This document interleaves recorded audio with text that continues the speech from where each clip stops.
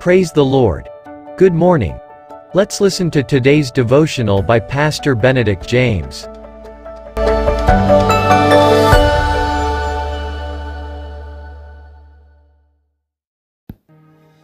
Greetings in the most wonderful and blessed name of Jesus Christ.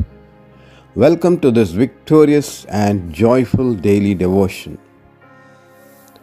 Topic for today: Listening, Part 2. A good listener allows others to speak, manifesting true empathy, unselfishness, and humility. I shared yesterday that listening is the most important skill a leader can master. It is the basis of so many other skills and traits that make up a leader. However, it is a tough skill to master as it requires a lot of crushing of our ego, and humbleness is needed. Good listening skills in this digital era, due to information overload and shortened attention span, is fast becoming an endangered species.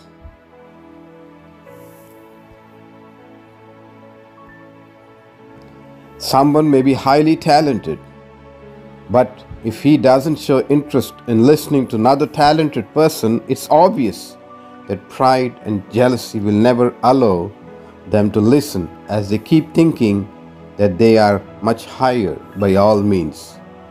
Why listening is so important?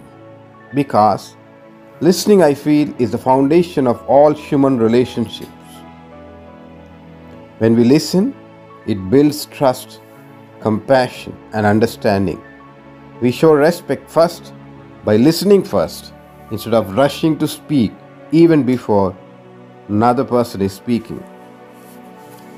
Proverbs 18:13 admonishes, saying, "He who answers a matter even before hearing it, it is folly and shame to him." Many are guilty of starting a conversation and putting a thought or question out there, but we don't give ourselves a chance to listen to what others have to say, because we never stop talking, or we are so busy formulating our reply to what we assume they will say. Listen with the intent to hear and understand, and not to reply and argue. As I shared earlier, listening forms the foundation of good relationships, because it shows you care. Empathy and listening go hand in hand. You can't display empathy or emotional intelligence if you do not listen. The quality of our listening determines the quality of our influence. Listening transmits that kind of respect and builds trust. This leads to more motivated and committed team, be it in the office, church, or society. On an average, we retain just 25% of what we hear, which is because of our busy schedule and lack of listening skills.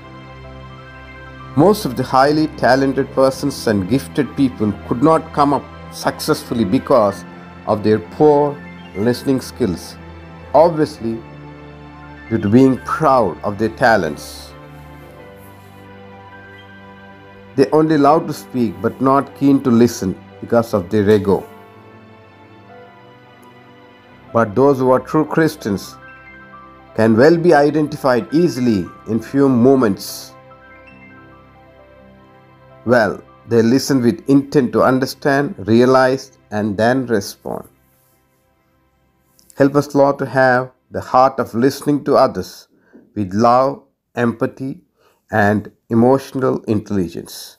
In Jesus' marvelous name we pray. Amen. Thank you for listening to today's devotional. God bless you. Have a blessed day. And always remember Jesus loves you and cares for you.